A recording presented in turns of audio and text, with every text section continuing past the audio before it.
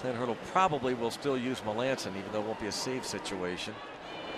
But if they get another run, Melanson can sit down as Gregory Polanco delivers. Right up the middle to bring home Rodriguez. 11-6.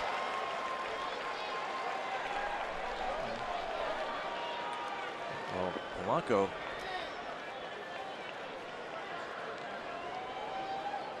down on the ground, and he looks like he's in pain.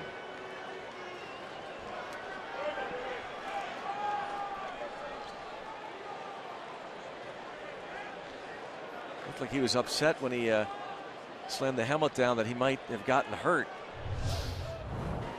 We'll see if we can find out anything here on the replay. Ooh. Yeah, just hopefully he's not hurt and just maybe a little embarrassed.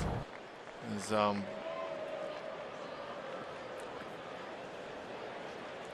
that single into a double.